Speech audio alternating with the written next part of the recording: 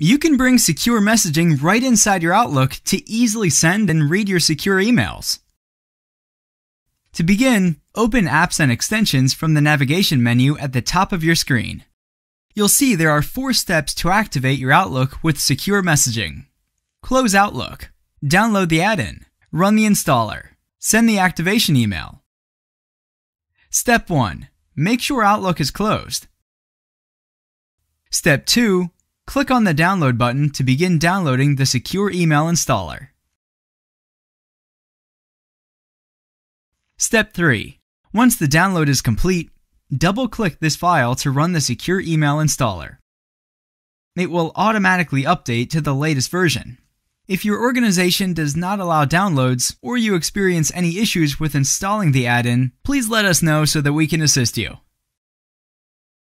Finally, for Step 4, click the Activate button, which will send you an email to help get you started with secure messaging in Outlook.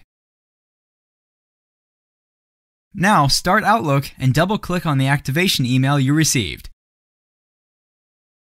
You'll be prompted to enter your secure email password, which you created at registration.